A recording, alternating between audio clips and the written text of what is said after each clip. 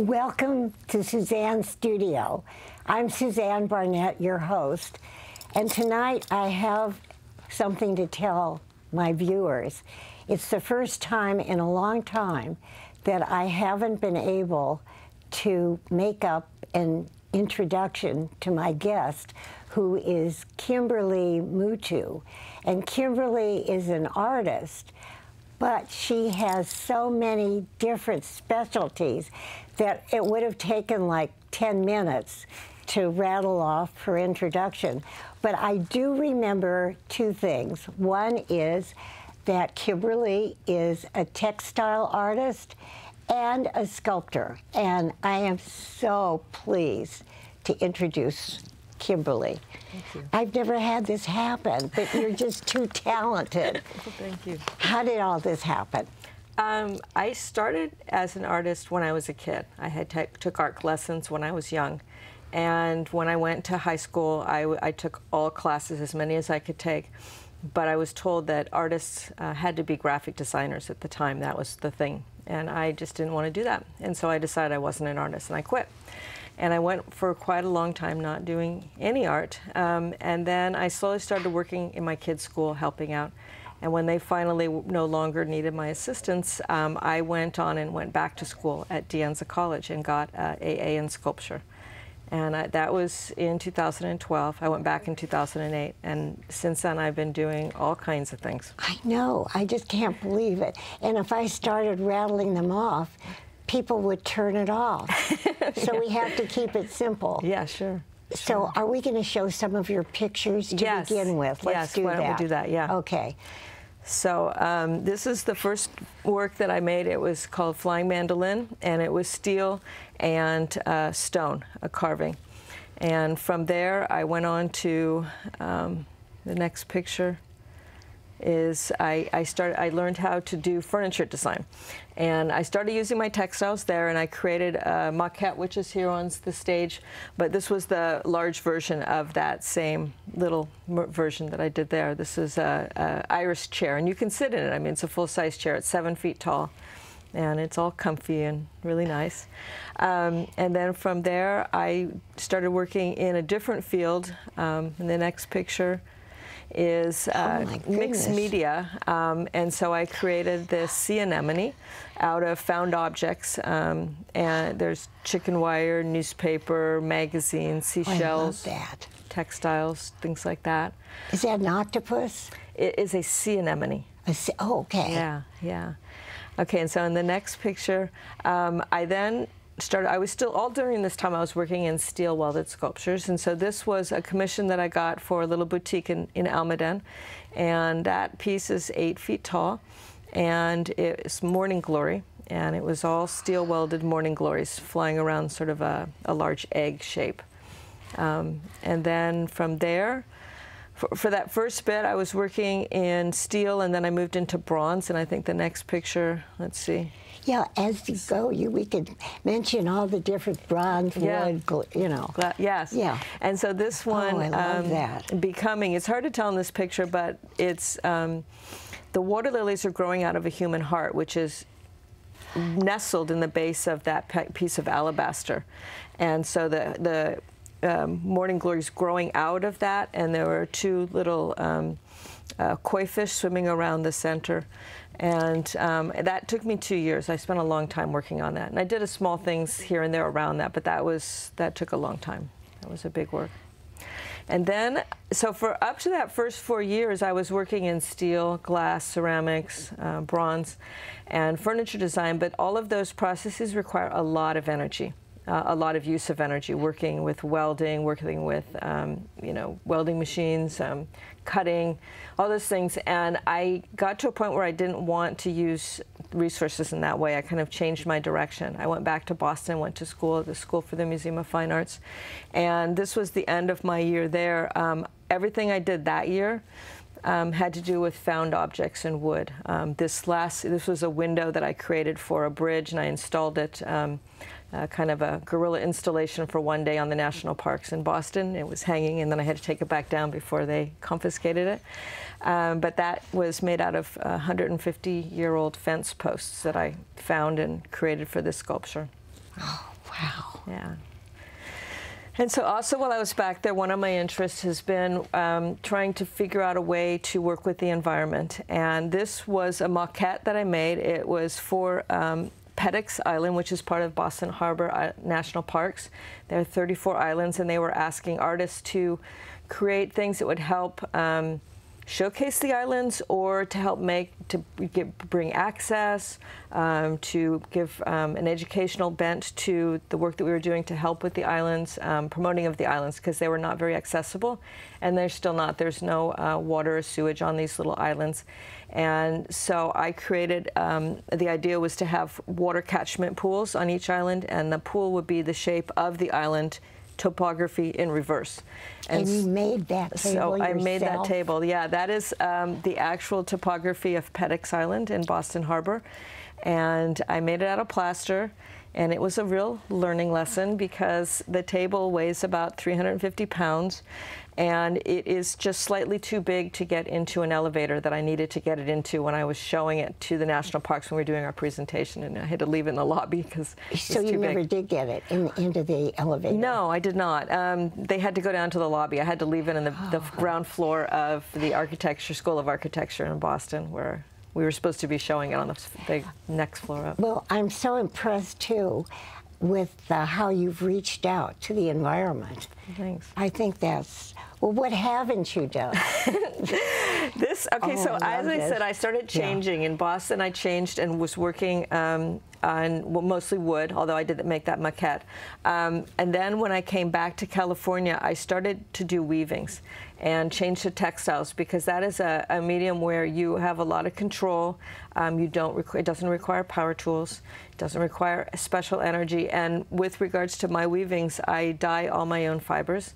And so I use plants to do the dyeing. I don't use like the color powder dyes, the chemical dyes. I use just natural, the plants. Is that difficult to do? It's not that hard, no. I've been learning techniques over the last couple of years. And so this piece right here, actually, this is called Quicksilver. And in South San Jose, in Almaden, there is a park called Quicksilver Regional Park, which is where they used to do mercury mining in the 1800s to the 1900s. And this park has, in addition to mines, there's a lot of mercury that's leached out into the water. And it makes, it's a difficult area, and I wanted to bring light on that subject, and also to kind of pay homage to the women who were really running the towns there. The men were mining, the women were keeping everything else going. The food, the laundry, the children, the education, everything. And so weaving was one of the things that was very popular for the women who lived there at the time, so I was using all the same kind of materials that they would be using at that time, and created this weaving, which it's hard to tell in this picture, but there's mine shafts going down and down in the very bottom. It's all silver, and it's like the color of the mercury that it's leaching into the water and kind of running out the bottom of this. How long did that take? It was about 2 months of work. That's not bad. No. So, okay, so then another part of my artwork is with political issues. And so when we were in the drought in 2015, as we were still at the height of the drought, I was doing research a lot. I do a lot of work where I do a lot of research on a subject, and then I create art out of that research. And so with this one, I was looking at the rainfall totals and in the state of California, and specifically how with the drought we were starting to pull a lot of the water out of the aquifers in the Central Valley. And in parts of the Central Valley, with so much water being taken out of the land, out of the aquifers, they have collapsed, and it's called subsidence, when the land compresses. And a section of the Central Valley, the size of the state of Connecticut, has sunk anywhere from a few feet to, in this case, 33 feet. And so this is a gigantic drinking straw. It's 33 feet tall. You can see the scientists from USGS who worked with me standing at the bottom, Michelle Sneed. And at the very top, which is out of the frame, it says the Earth's surface, 1925, and where we're standing, Earth's surface, 2015. And you made that yourself? Yeah, I made that, yeah. So that was for a conference that this was at the California College of the Arts, and so this is for a conference to show how, by drawing the water out, we are changing the topography of the state of California. and try to bring light to that subject. That's amazing. Thank you.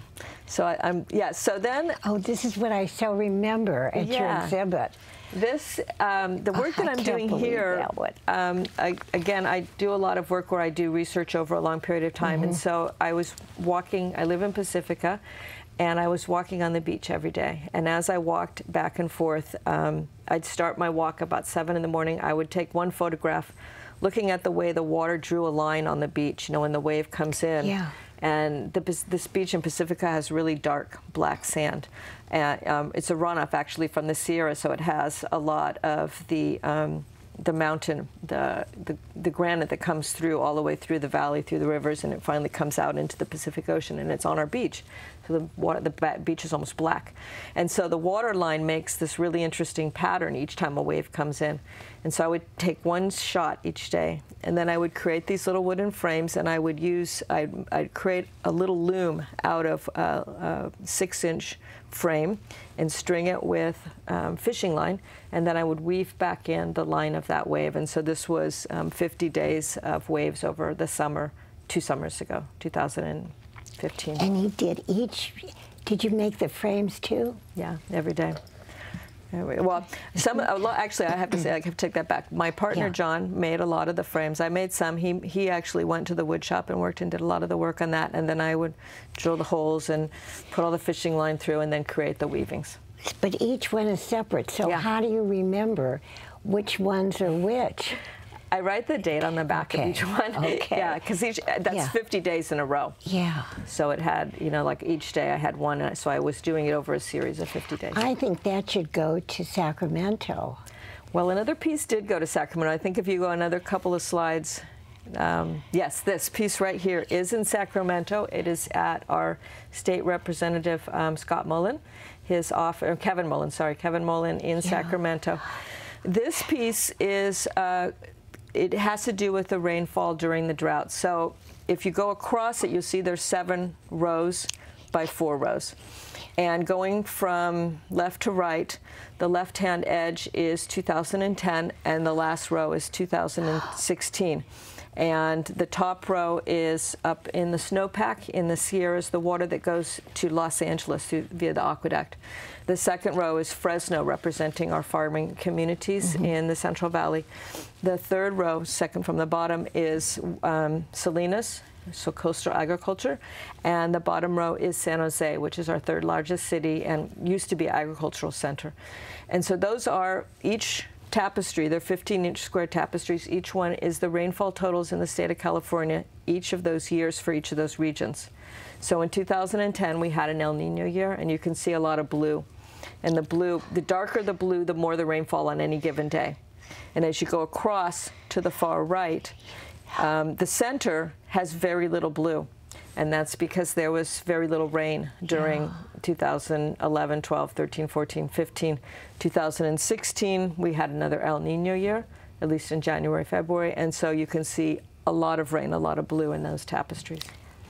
I wonder how many other artists do it just like that. None. I don't think that many. Zero. Well, this kind of art doesn't really sell, but it is very interesting for me. Yeah. And I try and, in my art, I try and put light on things that maybe are not being noticed. And so this is that.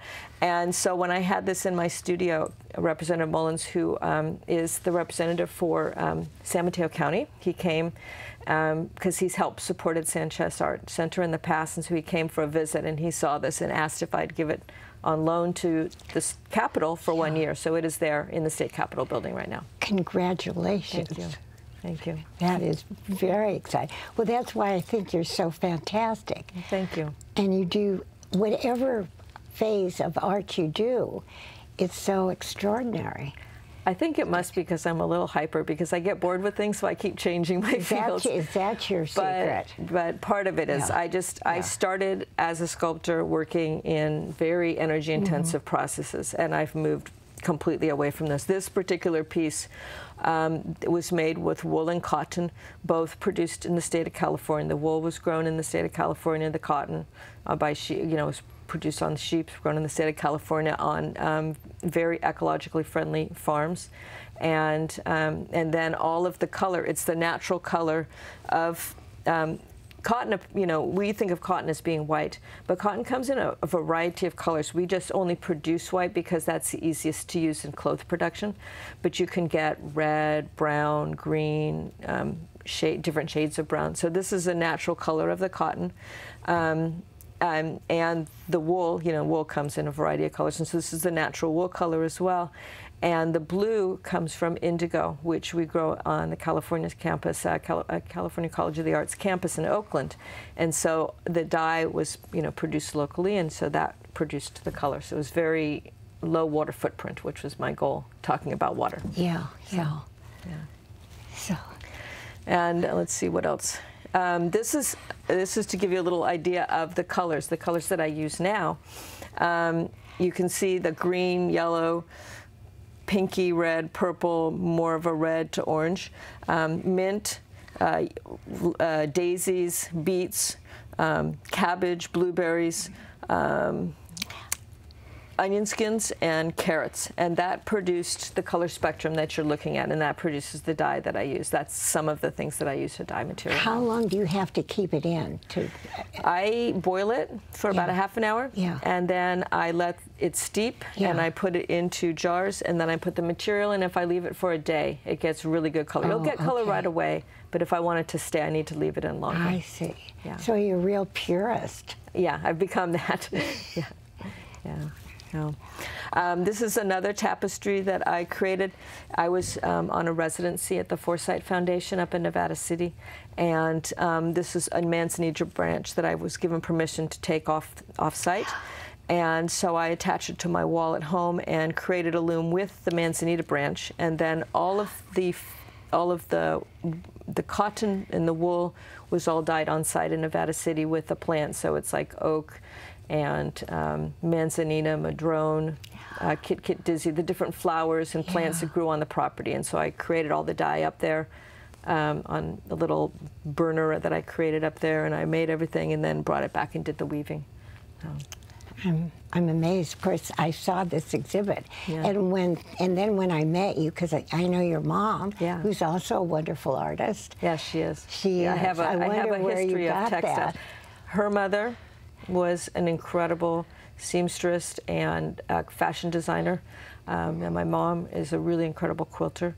So it comes. I've inherited a great history of arts from my family. It must be genetic, as I say that. Yeah. Oh, that's wonderful. Thank you. And that's in your home. That is my studio in Pacifica, yes, at the Sanchez Art Center. Okay. Yeah. And I love manzanita.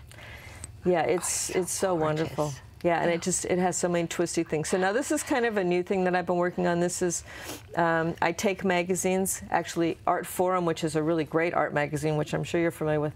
They use really high quality paper. And I cut it up, and then I use glue, and I carefully place it and make collages out of the paper. So this is something I've actually been working with children as well. I do this, I teach this in class. That's what I do. Yeah, collage. Oh, that's wonderful. Yeah, and then I think, let's look to the next picture. This was last summer, and one of the pieces is right here. This is using plants to produce color. Each piece, they're all 6 inches, and it was over, again, 50 days. There's a program at the Sanchez Art Center called the 50/50 Show. And so this was in last August 50/50 Show. And so over the 50 days, I happened, just out of luck, I happened to be traveling a lot. And so every day you have to make a piece of art each day for 50 days. And so with this, everywhere I went, I had silk with me, and I would gather the plants from that area, and then I would bundle them up and put them in a steamer, and whatever colors came off of those plants, it would create the pattern. So it was very site-specific.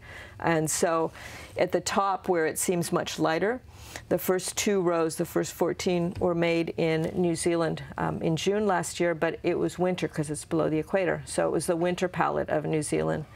And then when I returned, I went through Hawaii, so there were a few Hawaiian flowers. And then it was Pacifica in the spring, because it was at just the end of spring before summer. And then it switched into summer, and I was in the Southwest, in Texas, Oklahoma, Colorado, Kansas, and so the next couple of rows came from plants from those states, and it was very hot then already, just like it is here. And then the last 2 rows, we were in Southern California, Los Angeles, San Diego, and so it moves from winter to summer through the progression of those 50 pieces, all with the plants.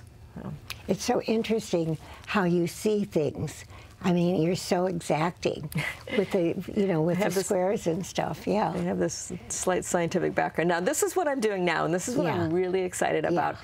These are 40 children at Daniel Webster Elementary School in Daly City, and this was the first day of a mural project. This is actually November 9th, which many people might remember as a day that changed our perceptions in the United States, and these children were came to school that day very concerned. They were going to be deported, actually. That was their concern.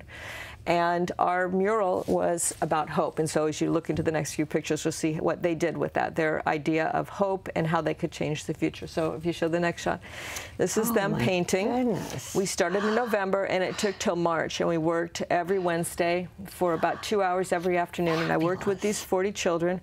And we would draw every week, and we would talk about, like, be positive, be creative, be kind, be awesome. Their ideas of what it meant to change the future. And there's a thing on recycling. There are kids playing together. So this was the whole mural when it finished. In March, we had our dedication ceremony. How artistic they are. They did a great job. And so there's the whole thing. It's a 40-foot long mural and about 13 feet high. Kimberlie, this is what Daly City looks like. It's always foggy, cloudy. Wonderful. Absolutely wonderful. And now, just last week, I did a camp, a week-long camp. School ended on the 9th of June, and so I had a camp working with 15 to 18 kids. And we were, they were kindergartner through 4th grade, mostly kindergarten and 1st grade, so they're little ones. And we were doing Dr. Seuss to decorate a 90-foot wall that leads to the kindergarten rooms. So this is the kids painting. And in the next picture, this is them every day.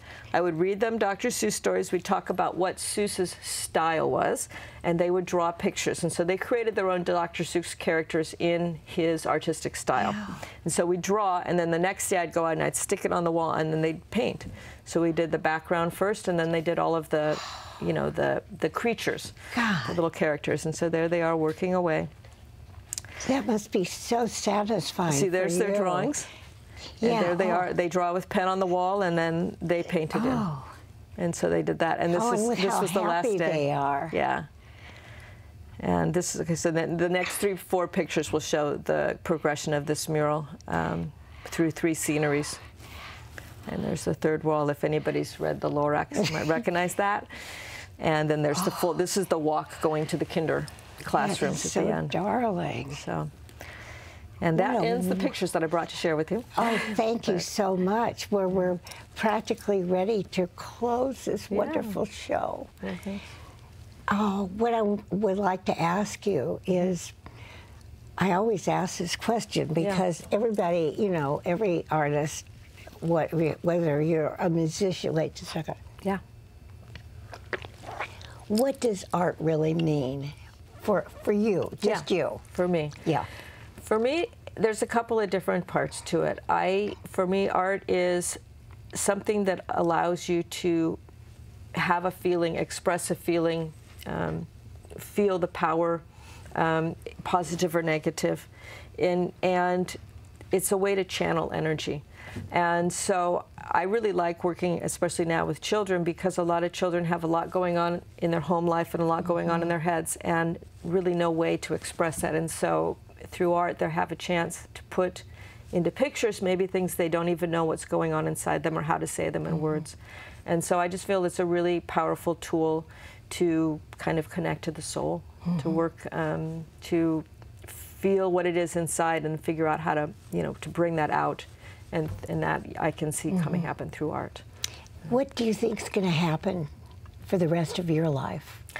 Well, I'm just going to keep on making. I'll probably keep changing medium. I'm doing textiles now, but who knows, maybe next summer I'll be working in mosaics, or who knows? Well, I have to I'll just do keep the working. same introduction when I have add you another on few again. things to my pile. I Yes. can't believe it. I'd have to start memorizing, you know, a week in advance. Yeah. So, what are your, I know they're all your favorites, but Yeah. what is the most satisfying and the most fun aspect of your art that you do? The art, well, right now, I mean, having not gone, my education, my formal education is not in painting, but being able to paint on a 90-foot canvas is pretty incredible. So, and working with the kids, so doing the murals has been really great. I've really enjoyed the freedom and the size and the space of that. It's been really wonderful. But working in textiles, creating natural dyes, and one of the pieces I didn't talk about at all is this one right here.